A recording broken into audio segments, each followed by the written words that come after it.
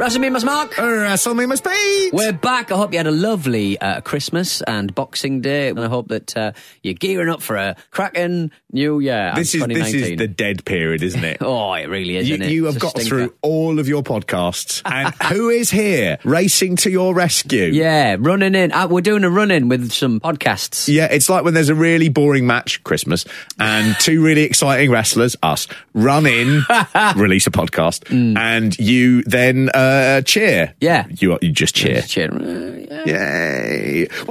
And then we move on to Hulk's promo. Less crazy eyes, way more kind of professionalism from Hulk this time round. It's longer, it's better thought out. It makes sense. Yeah. Apart from the bit, my favourite bit of this promo is where he goes, "You're not a believer in the demandments, mother." He means to say brother, but he says the demandments, mother. But I found out one thing, Macho Man. You're not a believer in the demandments, brother. So our next t-shirt idea should be, "You're not to believe it, the demandments, mother." It's like calling your teacher mum or dad, isn't it? There's something really funny about the WrestleMania 4 one where he is off his fucking box, and you go, well, I'm going to make sure, obviously we're going in a different direction, I'm going to ease back on that, I'm going to take my foot off the gas, and you get there and you go, well, now I've lost the ability to do it. I wish I was still having fun. I wish I was still party Hulk. Yeah. But just like Donald Trump, Macho Man, I hope you're ready, brother, because Donald Trump has questions in his own mind. He sent a whole team of seismologists out here to check the foundation of the Trump Towers, because when the mega powers explode off the launching pad, brother, as we erupt over the whole Atlantic City, he was worried about the foundation. He was worried that the thousands of people in the arenas might become unseated and swallowed by the earth. Donald Trump, don't worry about my hulkamaniacs. They're survivors. They're ready. And then we get to the match. It's Dino Bravo with Frenchie Martin. Frenchie Martin's back. Frenchie Martin's back. Frenchie Martin's back. And he's still doing nothing. Versus a rugged Ronnie Garvin. Yeah. Ronnie Garvin sounds like a man who sells fish in a pub. Well, is Ronnie Garvin in? Yeah, Ron Garvin. Some place. He came from the NWA in '87. He was having matches with Ric Flair. He'd won the NWA championship. Okay. Bit of a surprise. He was always a journeyman wrestler, but he never manages to replicate that success. They bring him into WWE really to stop NWA having him, and he's put with Dino Bravo and Greg Valentine, really boring guys. He's not a great, exciting wrestler. This match is boring, but before it gets boring, they bring in Superfly Jimmy Snuka. Yeah. This is a strange match because you're watching, within it, you've got a man who murdered someone, a man who was murdered, and rugged Ronnie Garvin. Really? Yeah. Hang on. So, Dino Bravo was murdered? He was, yeah. He was killed in 1993. Right. He was shot 17 times when he was sitting watching hockey at his home in Quebec. Right. At this time, he's left the WWF, and within a year, he's dead. He was supposed to be involved with the illegal cigarette smuggling trade in Quebec. Right, yes. They've got funny sort of border payments. Okay. So you can smuggle them in, and he was believed to have been part of that. Part of the reason he was so successful at it, according to Rick Martel, who was also on this WrestleMania, was that he was also from Quebec, was that because he was a former WWF star, he was quite famous, and so people were excited to meet him and then buy illegal cigarettes off him. You know, so he was running this thing. The problem is, illegal cigarettes, such an unsexy product, isn't it? It is. I understand if it was like bootleg and hooch or the funny drugs. thing is, the cigarette tax. I once looked at this about how much it is, and you go, I can understand why Dino was doing this. Right, okay. It's a huge amount of money to be made. I should stress, if I ever go to America and Canada again, I'm not saying I'm going to be bootlegging cigarettes. He might be. I could do. And why didn't they have a character or a tag team, the Martel Cartel? You could have that. You are still. See, I know. You are becoming an excellent booker. It's very exciting. So Dino Bravo, basically, because he was using his fame and people were happier to deal with him than shadowy people they'd not heard of. Apparently, he was encroaching on some territory that was run by the mafia. Wow. And that was the thing that led to his murder. I mean, you got to go somewhere to be shot by someone, innit? Yeah, haven't you? Well, I hope so. Easy. The things I've done. Yeah. I hope it wasn't over this match.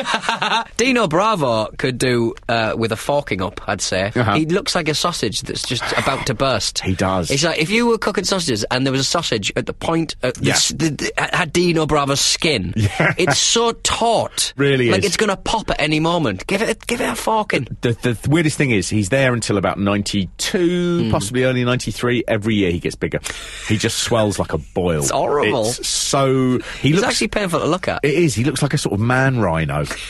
Makes me feel ill. Gorilla at one point says the crowd are in awe. They're not in awe, Gorilla. They're bored out of their fucking heads. They really are. And this is... The Garmin stomp at the end is probably the worst thing I've seen in wrestling. I can agree with that. He does a rubbish stamp, and he does like a 360 round the body. Yeah, so he chooses... Absolute dog shit. Yep, knee to ankle to... Again, the basic thing about wrestling, and this is where you see the changes, is it's always got to look like people are trying to win a fight.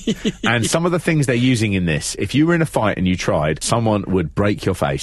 So it's always a shame when you see silly moves like that. Funnily, Randy Orton started using the Garvin Stomp for a little while, but doing it with a bit more sort of intensity, and it didn't not work, but it wasn't very good. Well, Macho Man Randy Savage, there's a VT of Macho Man Randy Savage. In real life, a possessive, abusive husband. There's a clip of him in his dressing room smashing the shit out of the dressing room and screaming. Yeah. That didn't look nice. No. That didn't look good. That didn't look great, did it? All through this, whenever you see Randy Savage, you go, good God, he's really got this character nailed. He's so dedicated to it. He's really sort of frightening and wired and jittery. And then you begin going, maybe the times when he's not like this is the act. Because this is pretty convincing. It's he is great. That's constant staring. He moves his head like a bird all the time. It's like flicking it. It's it slightly freaks me out. Oh, Hogan, you say you love Elizabeth? Well, I got news for you, man. Yeah, I got news for you. Elizabeth is gonna be in the corner of the Macho Man Randy Savage at WrestleMania 5. Yeah, and let me tell you something. You say you love me like a brother. Well, listen to this, Hulk Hogan. I hate you. I hate your guts, and that's what's gonna be left all over the mat after WrestleMania 5. Hello, Pete from Wrestle Me. Hi, it's Mark from Wrestle Me here, and Wrestle Me You. Wrestle Me You. Wrestle Me You. Wrestle Me Me. We're here to talk about something that's going on the Patreon. We are doing WrestleMemas. We do this every year. We give you 12 great shows in December, because it's Christmas, isn't it? It's Christmas. What could be more Christmas? What could be more Christmassy? 12. We basically find the stupidest, silliest matches in the history of wrestling, and we basically talk about them. I mean, what more could you... Patreon.com/WrestleMe. Join us! Happy WrestleMemas! Andre the Giant versus Jake the Snake Roberts with Big John Studd as the referee. Oh, poor Andre. Poor Andre. Gorilla says, it's cardiac arrest time when Damien the Snake is around. Looking at Andre, any time can be cardiac arrest time. Well, Big John Studd, I found out through, again, extensive Googling, later this year will find a lump that will eventually kill him. Really? And it was apparently reportedly down to his human growth hormone use. Yes. It will grow things. It will grow things. It will grow things. He was, again, one of those guys who, he was such a big star for so long. He was a good big man. He was a really sort of I like, enjoyed him last time we saw him in WrestleMania. There's something about him. I like the fact he's not very showbiz. No. He just looks a bit like he's a genuine tough guy who's been brought along, and he's always sort of a bit unsure about all the razzle-dazzle. I like that. He looks like a henchman in a film, in like an action film, sort of thing. Or bring the big guy out. Yeah, or like in The Long Good Friday, Bob Hoskins would have, John Studd behind him. Yeah, exactly. And he'd be, smoking Rothmans. Studd is not across things, because somebody removes the turnbuckle pad, Mark. They do right at the start. They need to sort that out. They do. It's basically, it's a referee's job. And John, I know you tried, but we're very disappointed. We will not be paying you. As a referee, you check, as a football referee, you check the goal nets. Yeah. You go over to each goal nets, you wave at the keeper, say, is the keeper on my left okay? Is the keeper on the... Well, then we can begin. Has anyone ever removed a goal before the match started? Exactly. And then they've sort of like scored, but you've gone, well, the goal's gone. Don't ask Jesse how many turnbuckles there's supposed to be, because he doesn't know. At least 9. At least 9 have to be there. Not between 9 and 16. Oh, man. This match, I feel for Andre here, because the room is dead. Yeah, that's absolutely dead. So weird, isn't it? Can't get any atmosphere, and it's just... But that said, you can kind of hear, with the microphones, you can hear his shouts, which makes him a bit more frightening. And he really goes, "Rah!" like that. Does he? Now look at shouting insults into the ear of the fallen Jake the Snake. Oh, look at that. Wow, nothing illegal about yelling as long as you don't touch him, he's fine. And I like his chops as well. I like his big old mutton chops. I just like him. There's a bit where the $1 Million Man steals the snake, and then Jake goes and gets it, and he just throws it in the ring. And Andre gets out of that ring as slowly as is humanly possible, while still looking like you're trying to move somewhere. Well, his face does a lot of walking. His face does a lot of walking before his body actually allows him to. Doesn't it? Kind of, yeah. It's like watching a granny run for a bus. They've not done it in years. They've not done it in ages, but they're going to have a go. Yeah, it's... So watch this. I'm going faster than usual.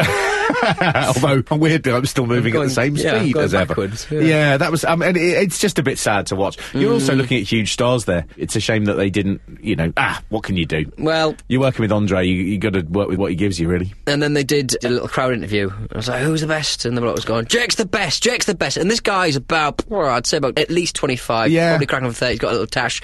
And I sort of think, he's got to be of an age now, hasn't he? Yeah. He must look back at that and go, that was my that was my 15 minutes. Sitting Me there going, Jake's the best, Jake's the best, Jake's the best. Sitting there in his retirement home. Jake's the best. Jake's the best. Jake. Man. He wasn't the best. They really sort of go, let's take a view at the cheap seats, and they go to the back of the thing. And the commentators are going, whoa, you're not going to see anything from there. Like, Jesus Christ, guys. That's one of the smaller rooms they've wrestled in as well. Yeah, which is weird. I saw it at Wembley Stadium. I can tell you, that looked like it was fucking like in the robe in front of you. I mean, Jesus. I can't even find the words, Pete, because I feel like I've been ripped off in 1992. Jake, what the best, Jake. He's the best. Jake's the best. Jake's the best. Yeah, I guess he's going to say it all. As you can see, not a bad seat in the house. Back to you, Gorilla. You got to have some binoculars from up there